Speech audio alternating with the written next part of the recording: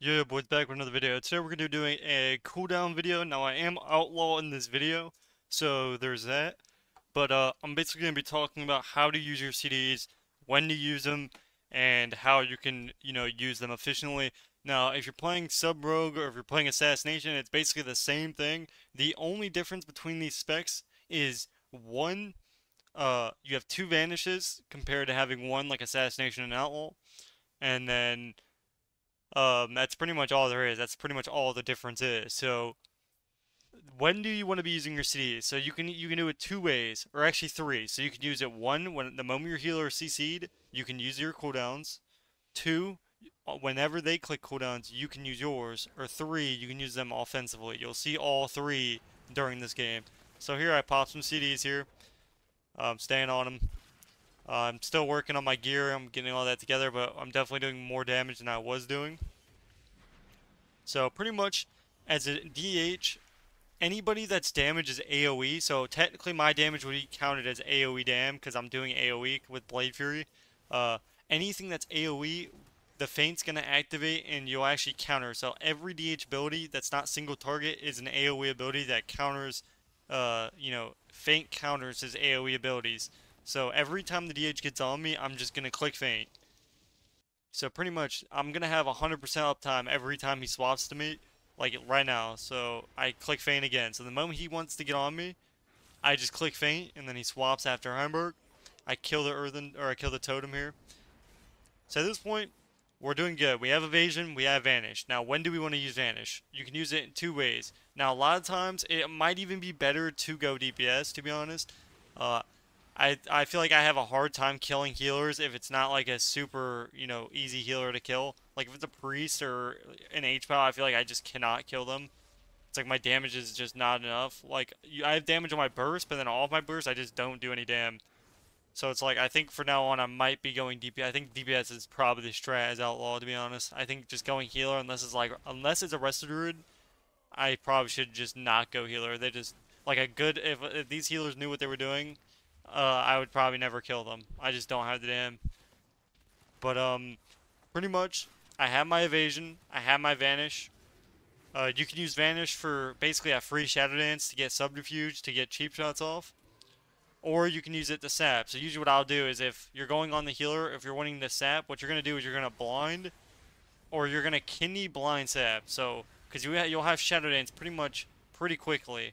Now, if you don't have Shadow Dance, then you just want to kidney the main target, maybe like gouge the off target. But usually, by the time you have everything back, you'll be able to just keep going. Usually, I just go to healer, but so that's how you use feint. So the moment they connect on you, use feint. It's gonna help. Same thing with Sub Rogue. If they use Secret Tech on you, it's gonna counter that. So feint counters any AoE ability.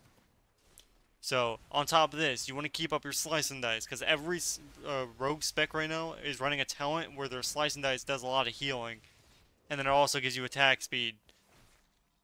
So when do you want to be using your defenses? Pretty much all you're using your defenses is when they click their big CDs, you can either click them then. It just depends if your healer CC'd. The moment your healer CC'd and he cannot heal you, you want to be using cooldowns.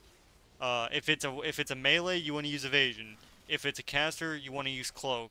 So a lot of people try to hold cooldowns and they end up using it last second. You can't do that in this type of meta. You have to use when they click cooldowns. If you're using CDs at 50% and you're dying through them, what's gonna happen is you're gonna use like evasion at 50%. They're gonna stun you, and then you're gonna end up having to trinket and vanish. So it's three cooldowns instead of just using evasion at 80% and then going through his entire burst. And then off your evasion, so like in this example here, this guy died by the swords offensively because he knew it was going to kill him. So for example, if I evasion, what I'm going to do off the evasion is I'm going to disarm him. So basically his entire burst that's on me is irrelevant. So he just CC'd my healer, and I just countered the entire go. Now, let's say my healer's not CC'd and he clicks like PS or something or Ironberg, then I'm not, the only thing I need to do is I'll let the warrior hit me, and then when he swats my healer, I'm going to disarm him. You're pretty much going to save disarm for either every sharpen or every burst. So you'll look out for sharpen, you'll notice the sharpen icon because it'll be a mortal strike icon, and at that point your healer is not going to be able to do much healing. That's the one time he's doing a bunch of damage. Now, with your roll the bones, how this works is when you get a big stack, like if you look at my stacks here, some of the in one of these clips, I get like a 5 stack thing. You don't just want to click your roll the bones. You want to keep your good stacks and just go through the entire duration. Because it's like there's no point of rolling the bones and getting a worse, roll when you already have a really good roll. Even though it does give you like pretty good benefits. It just depends on how good your roll is. Because I've gotten a 5 stack and then I've used my roll the bones and I've gotten like a 1 stack of like just trash. But pretty much that's how you use your cooldowns right there. Now that's how you use your disarm. That's how you use your cloak. This is all pretty basic stuff. You have to use when they click. Now, the only reason you would not have to use is if your healer is not CC. Then it would be on your healer to use cooldowns. Now, let's say for this. A lot of the times, people will out-damage their healer's healing. At that point, when you know your healer's having a hard time and they're clicking CDs, that's when you want to click your CDs. So let's say my druid's healing me right now. This guy pops burst, and, he's just not able to heal it. I see that he doesn't have Ironbark, or he doesn't have PS, or he doesn't have a CD to stop damage. So what I'm gonna do is I see that he's not gonna be able to heal me for long, and he's gonna end up wasting a lot of mana just to keep me up when I'm gonna die anyway. So at that point, we're gonna just click evasion, or we're gonna disarm. So most likely you're gonna evasion. That's when you're wanting to use that. So there's a bunch of situations to where that's when you want to use those cooldowns. So like for example here. I ended up holding Trinket for a while. Now, that's a good thing to do. The only time it's not a good thing to do is when you're playing this type of spec, your burst just matters so much. And since it's a DH and I'm playing with a Druid, I can kind of be a little bit risky. So I should be Trinketing, honestly, the first CC that my guy can't dispel. So he should have been able to dispel that, but, I didn't really expect much. He was actually pretty good. He mains like Shaman and stuff, so he has pretty decent XP. But so as you can see, the DH gets on me. The moment he's on me, he knows that I have Feint up and I have a 5-stack roll. That's what I mean by a 5-stack. I should never roll the bones off this. I should just let it all the way go out, and I'll do unhealable damage. Even though it doesn't look like I'm doing much, I ain't gonna lie. But when I do have my burst up, I'm gonna be doing a lot of damage. Because I have all my bursts here. See, I rolled the bones and I got literally a 3-stack instead of a 5-stack. When it's like, it's not worth rolling at that point, even if you get, a buff. But, again, that's all you're really doing. That's how you're using your Feint. Now, if it's a single target ability, it's not going to counter. Like, Feint is only good versus AoE abilities. So it's not, let's say somebody's Shadow Striking you or Mortal Striking that's not AoE. It's not going to render. It's going to be irrelevant. It has to be an AoE ability. But most people have an AoE ability. Secret Tech, DH, Warriors when they have Slice and Dice. Or whenever they have the thing that makes them hit 2 people. They have a bunch of stuff. Every class usually has something that they can AoE and they end up using it on their burst. So you end up countering a lot of their dam with that, because most of their AoE abilities are their big dam. So here I see this guy has his burst on me because he has his dagger. Usually he gets a lot of percentage here. So the moment he clicks his CD, when I see that my healer is not able to heal it, I'm going to click evasion. And I'm not going to click cloak on top of that yet, because if I click cloak and evasion, then I have 0 cooldowns. So we're just going to try to, you want to try to use 1 CD. You don't want to use everything in your toolbox off the bat. Like, this is a bad thing to do. So here, I'm not going to lie my healer, so I see that I can just kidney this guy without walking down. Because the main goal is to try to stay in my healer's line in case that they swap me. Because I have Trinket, but I have no evasion. However, I do have Cloak. So, a lot of people have a really bad habit with, like, lining their healer. Sometimes you have to, but if you're getting attacked by a DPS, it's never good to line your healer. So, he actually does get a fake cast off me here. And again, the DH goes on me, I instantly faint. I have evasion coming back up, I have cloak, and I have vanish. So, since I'm going the healer, I can use my vanish either to restun, because I don't have dance. So, if I want to restun off my kidney, we'll see what happens. So here I get another 5-stack proc off the roll the bones. So here I'm popping burst, and then I roll the bones again. That's exactly what I mean. Now I still got a 4, roll the bones, but it's not as good as a 5. So it's just not good, even though you get haste from it. From I think the PvP talent. It's just not worth it, especially when you already have your burst up giving you enough haste. So that was like the one mistake that I could definitely see there. And we're doing more damage than a demon hunter. So clearly, you know, I am playing with a wrestler. That's the one difference. And this H-Pal is not playing on a pillar. If you're playing a healer, every healer in the entire game should be on a pillar. You should never be leaving a pillar. So here again, the DH gets on me. I'm going to feint. I'm going to evasion as well because I'm 30%. My healer doesn't have Ironbark, and I didn't have much HOTS on me. So at that point, we're going to trade. So even if my healer's not CC'd, if I see that this guy has no HOTS on me, and I'm already 30% and I'm a rogue, so it's like I don't have much. So here I see this guy, he's popping burst again. I'm gonna feint and then I'm also gonna cloak, because again my healer is not healing me right now because he's drinking. So you gotta like you have to have awareness to what's going on in the game. Otherwise you're just gonna die. Because if um, let's say I didn't cloak there, he could have just I-beamed me and probably killed me from 30% because I had no HOTS on me and I would have been trouble. But that's pretty much how you use your cooldowns that's how you use your cooldowns as a rogue. Now it's a little bit different with rogue mage because sometimes you'll evasion the opener to like stop from the druid from stunning you or something.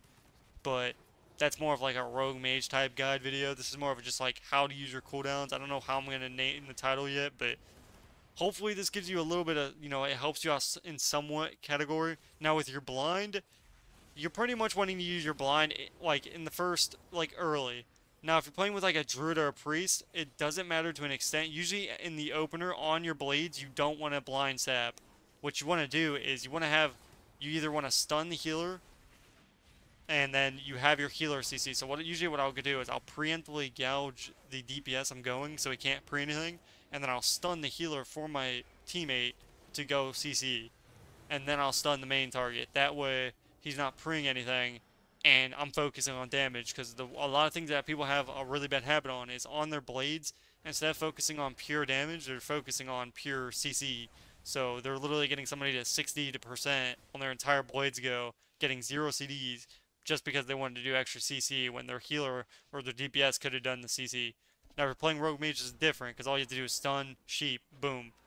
But if you're playing like a druid or something, they have to run with you, get up there, so you have to help them out. Here, again, this is a perfect example of me going the healer when I should have been going the DPS. Again, Outlaw Rogue doesn't, I'm not like full best in slot stats yet, so I won't know until I'm full best in slots, but I am pretty geared at this point. I have both my rings, I have like 484 item level, I'm still missing some stuff, but overall, I'm still okay geared. Like, I'm still up there.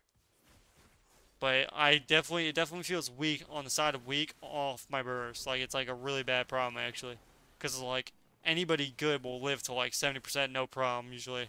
Like, the only time I'm scary is I'm like a sub-rogue. And playing a sub-rogue with a healer is like the worst thing that you can do.